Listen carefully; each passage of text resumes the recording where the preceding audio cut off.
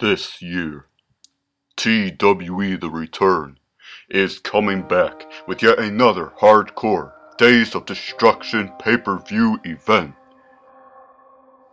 In the first match, Dark Crimson will be taking on Ghost for the WWE and returning World Heavyweight Championship.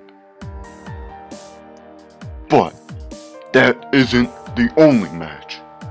A returning Luk the Master, the current Intercontinental Champion, will be going up against Red Devil for his Intercontinental Championship in the second match. Be there or don't care. Another hardcore pay-per-view event coming to TWE. Days of Destruction 4.